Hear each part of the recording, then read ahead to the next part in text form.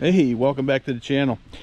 There's a local auction sale that's got Minneapolis Moline MY60 in it. I've seen MY40s, but I don't think I've ever seen an MY60. Apparently it's not a runner.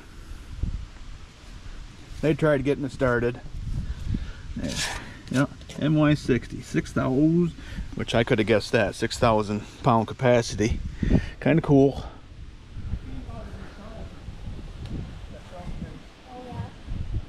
Out of the south? Huh. It runs good and drives good. Yeah. Oh, this pickup you mean? Yeah. Oh, okay. Yeah. All right. We have an almost 15-year-old who's truck shopping all the time. Yeah. So let's check this out a little bit here.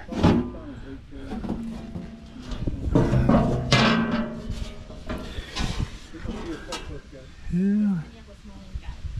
It's a 220 or 206. Let's do a little more investigating on here.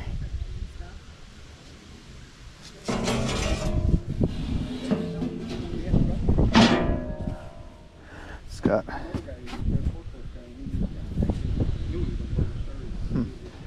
split around. Look like hard tires. Mobilive.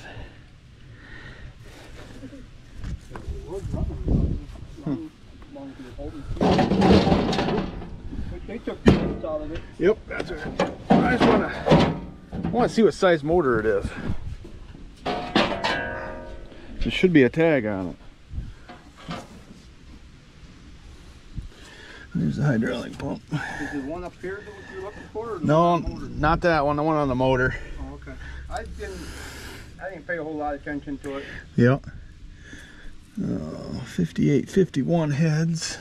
You guys from a long ways away? Nope. No, we live over by. Between Kingston and Carroll is where I'm at. Okay. Yeah. You're the second guy that came today from Kingston. Yeah, who was the other one? Bob Moore, probably? You drive a red Chevy pickup? No. Got his card here. Okay. Kingston Machine? Oh, Wayne Pelton. He's looking at the machines. Yep. Yep. He's that guy is very intelligent. He's wanting a couple of machines. Yeah, I believe you. He's got a nice car too. He's in the old cars too, but he's got really he can machine or weld anything you can think of. That's what he was telling me. Yeah. He was for Tri-County John Deere. Okay. He said he's been doing a bunch of front end parts that's all lopped out. Yeah. Pretty interesting to talk to him. Oh yeah. Like I said, he's very intelligent. I don't know if his boy still works with him or not. But there should be a serial. Some things I didn't even know. Yeah. Yeah, it looks like the tag's gone. I can see where the rivets are, but the tag's gone. All right. Well, that's not the end of the world, but. All right, I'm going back to work. All right. Thanks for talking to us. You guys hope to see you tomorrow. Yeah. I'm gonna Buy all try. this stuff. Well, I won't do that. Okay.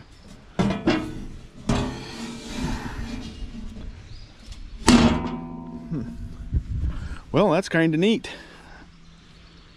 Different. You know, I haven't. That's what the fuel cap is. This is a gasoline motor. It'd be kind of cool if it was an LP, but it's kind of cool that it's not. So, looks like it's got hydraulic brakes on it. I'd bet money that they don't work. Huh. Wonder how much that counterweight weighs. Huh. Boy, she's not. That's not totally. Well, I guess it's got a little bit more reinforcement there. Got some heavy duty forks on it.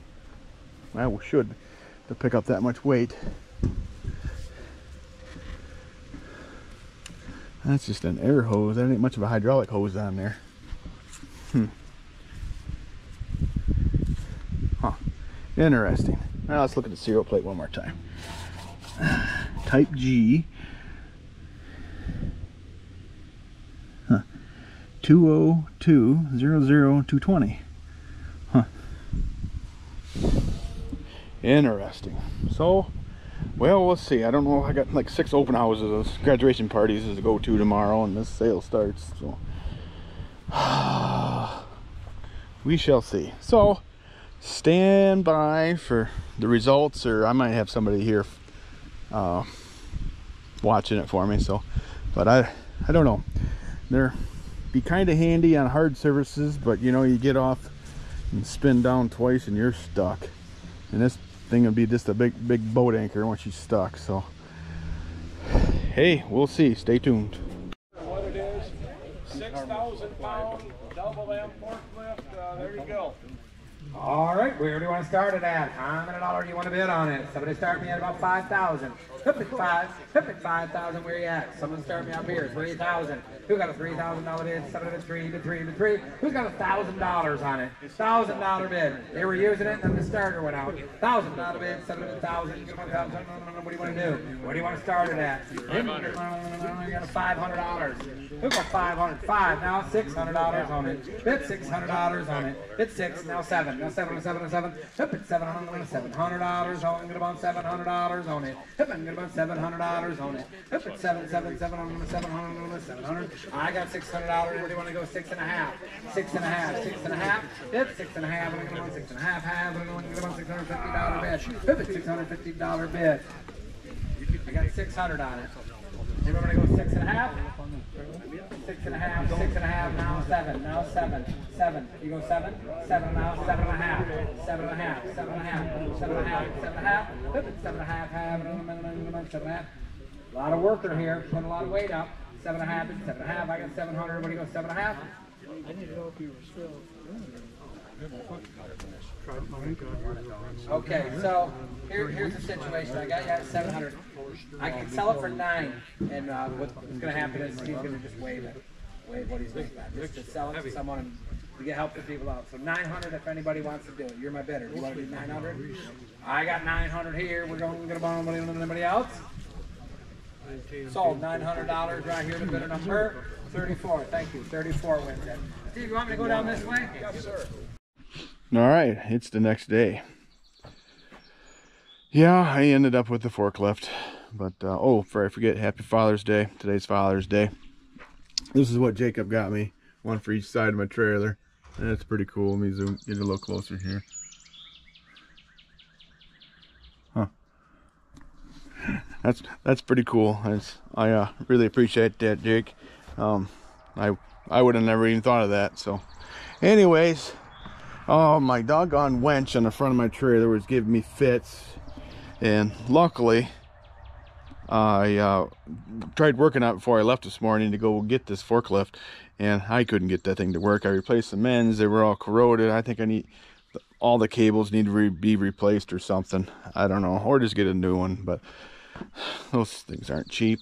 So anyways, I took the 302 gasser on, and we pulled it on with that, took it over. It wasn't too far away, so we got her home. Of course, the Ethan Berry rule number 1, strap on your hood. That's a must. Actually, we left this morning, I didn't have it on there, and I looked in the mirror, I was like, we better stop. So I did that. Hey, we put one on here too. So we'll get this thing unloaded probably after breakfast. So anyways, got it on there. That's a heavy beast. These things they weigh like 10,000 pounds, and they're you know, supposed to lift up 6,000 pounds. They have a 220 you know, 220 cubic inch motor in them. From what little bit I found, I knew it was a 206 or 220 by looking at it, but anyways, a little research, they put 220s in there, same as what's in the 302. So we'll get this unloaded, and we'll do a little bit of walk around it. And you know, I don't think I'll try to get it running today. Trying to work on that Z yet. I'm trying to get that done so we can get that out of here. But anyways, so the 302 didn't have any trouble pulling it on. But hey, here's the other side. You got me one for each side of my trailer. I thought that was pretty good, pretty cool. So but somehow I'm not a real techie, but you know, these younger kids are. Made a QR code that you scan that and it goes right to my YouTube channel, and that's kind of neat. So somebody sees this trailer at an auction sale or stoplight or something, they can scan that and check me out. So anyways, yeah, I'm gonna go get some coffee and something to chew on, and might even go to church too today. Yeah, I normally do on Sunday. So I'll be back in a little bit.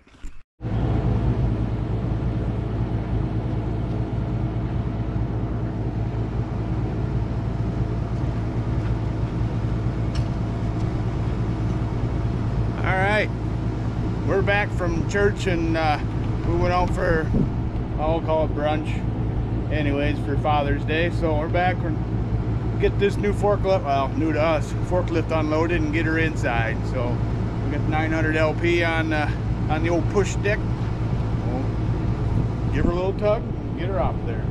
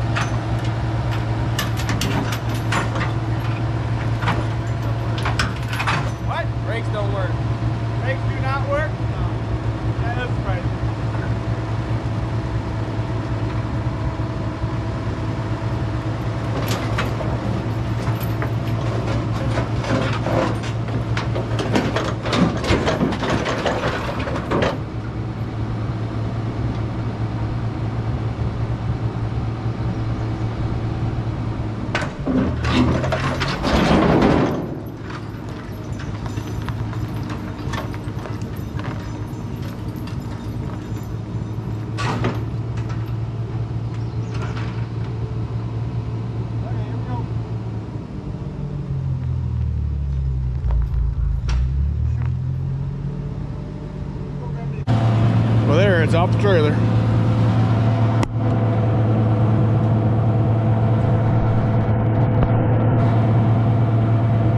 Here we go.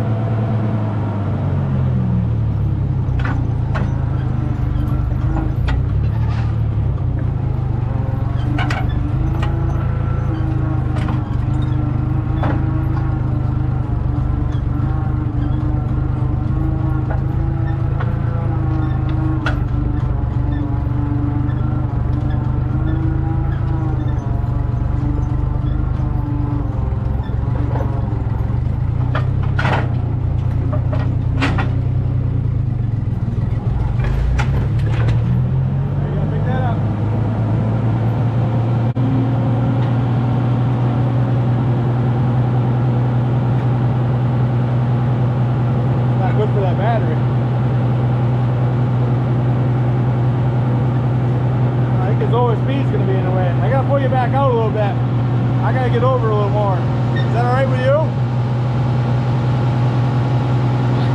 I gotta get over a little bit, so I gotta pull you out.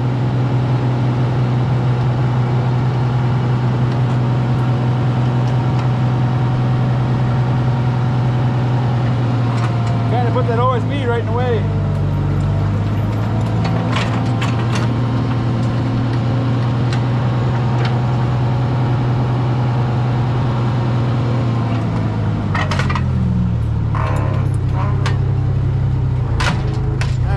Shovels in the way too.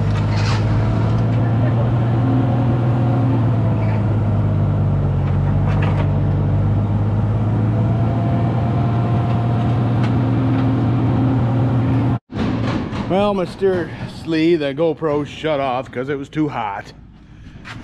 Jeez.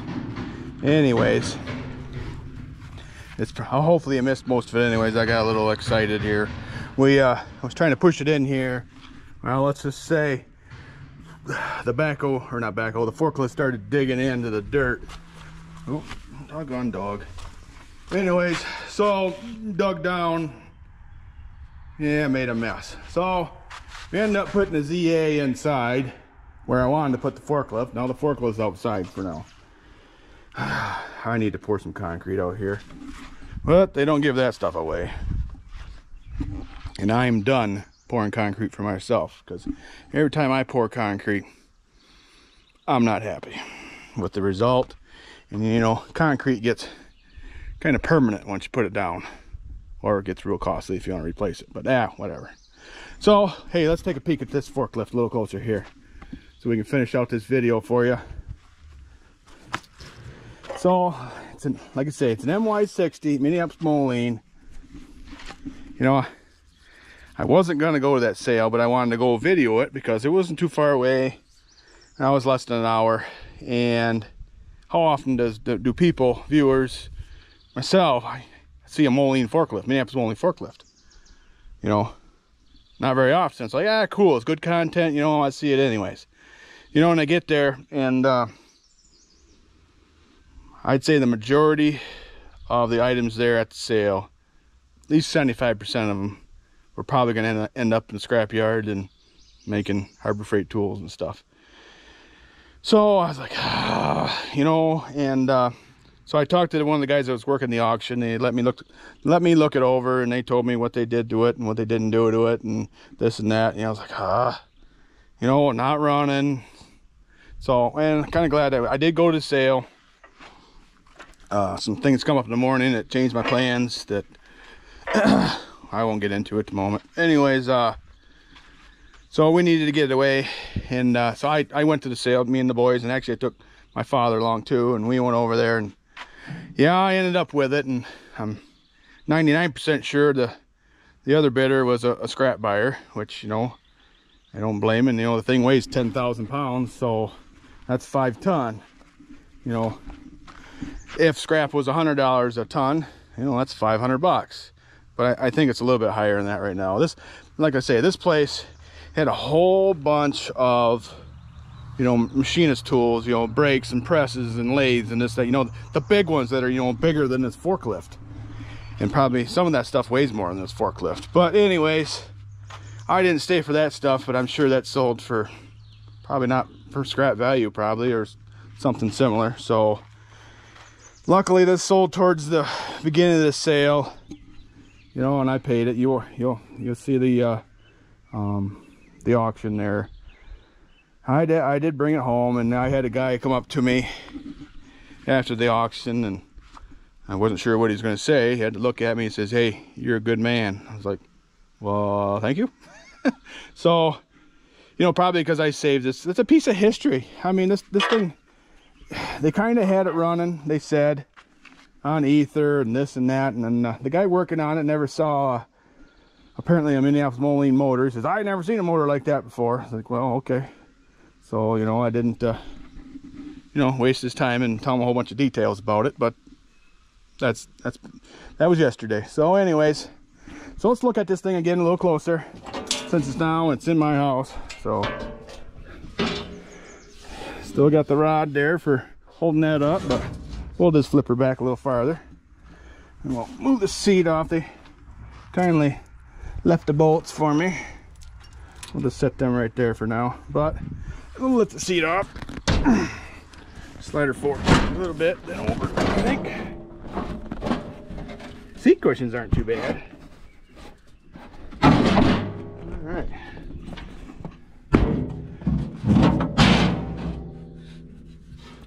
So, got a brand new coil. I'm pretty sure this is a 220-inch motor.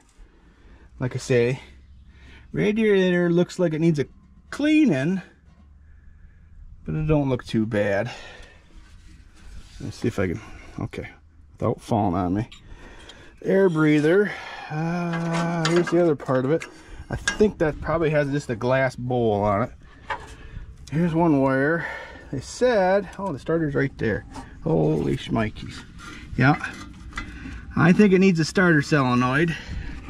I don't know if you can see in there or not, but she's awful green and got a little warm. So anyways, they said they had it rolling over starting and had it started on ether, you know, then they melted this. Well, that solenoid looks familiar. So we will get that fixed. Yeah, there's the, probably have to make a new cable for it. Ooh, battery trace. Oh, look at there, spins out.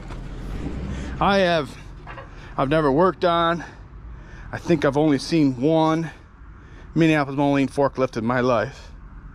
And I'm pretty sure that was an MY-40. It was at an old Moline dealer. Actually, not too far from here. Well, about an hour, I should say. Well, relatively speaking, that's not too far. But anyways, I'm a mumbling. Is that the oil filter or is that the hydraulic filter?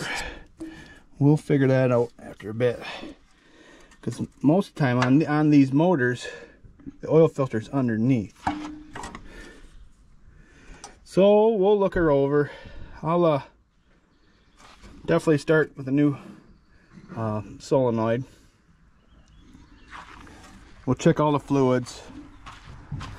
Man, that's a lot of iron right there. Is this here a pin that goes in there? Huh. Yep. Gonna have to get me a manual. I think I'll call out to Floyd County and see if they got any of these manuals left. And if not, well, I'm sure I know they're on eBay. So, but if I can help out the Floyd County Museum, we'll do that.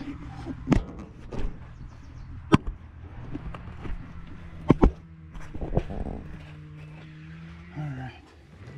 Yeah, they right. That solenoid is toast.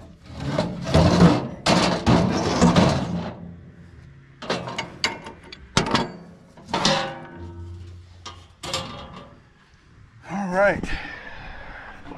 Okay. See, and this one's not hooked up to anything. That one here. So I'm sure one of these is tilt and one of these is, you know, raised lower. This one here, Jake and I were trying to figure out, well, it's not even hooked up anyways to something. I don't know if that was side shift, but there's nothing on here. Judging by this paint, this never got used anyways. But I'm wondering why it's wide open like that. Because the parking brake is right here. Doubt it works. Here's where I checked the engine oil. At least I assume that's engine oil. Yep. Da-da-da. It's got oil in it. It's black oil. Oh, it smells like oil. We'll change that too. I just want to get underneath it. Huh, kind of neat here. This will be where we put the oil in. That's the hydraulic pump. Cottonwood everywhere. Yep, that's the right distributor cap. All right. Huh. Well, there's. I'm pretty sure. Let's see, where's that go? These guys got that hooked up as positive ground. I'll have to look into that. See, my positive side of the coil is hooked to there. We'll have to look into that. I would think a 220 motor would be a 12-volt system. Let's see if we can find the Delco tag. Here it is on the starter or a generator here. Just because it's got a generator doesn't mean it's 6 volt. They do make 12-volt generators.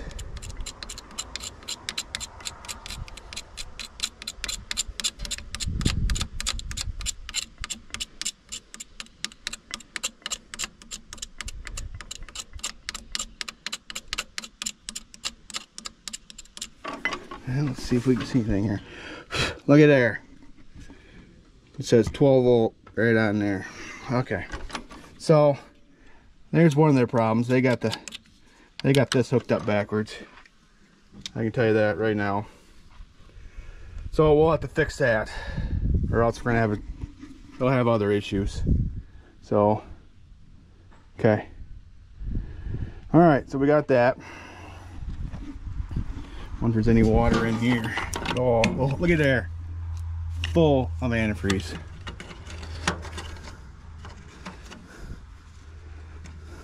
Okay. We stole the key on me. Yeah, we'll have to figure that out here. Hydraulic oil fill. Oh, there is a. Yep. That's got oil on it. Good deal. Okay. Huh. Interesting. And I think that's a 12-volt coil too, isn't it?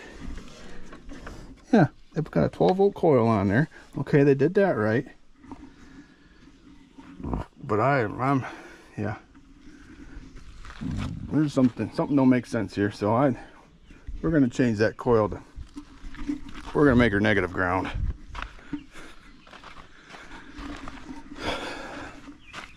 So I'll grab another battery. So another $100.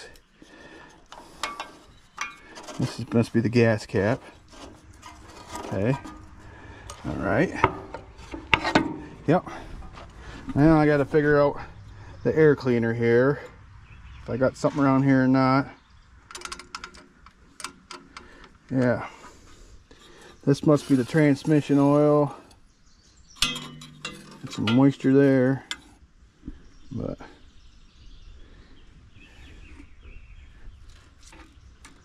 okay. FHFC. Not sure what that means. But yeah, I'll definitely get in the manual here. All right. So it has a high and low. I see that. Curious with the other stuff. So imagine that's okay. Hot. Okay. 1, 2. All right. 1, 2. So that means actually 3. That would be neutral. Okay. I think this is your high and low here. High and low. So we'll leave it low for now. And this would be your reverse, neutral, forward. Oh, okay. Cool. All right. Interesting. All right, so I don't know if I got one of them solenoids here or not. That takes the two screws. I might have one here. There's that Moline forklift. Kind of cool. But hey, I appreciate everybody watching. We're way over that 1,000 subscriber mark. So I mean, that was a big goal, you know. That's kind of cool. So I don't know what my next goal is, you know. But, you know, I appreciate everybody watching. This will be good enough for this video. But please like and subscribe, and we'll see you in the next one. Thanks.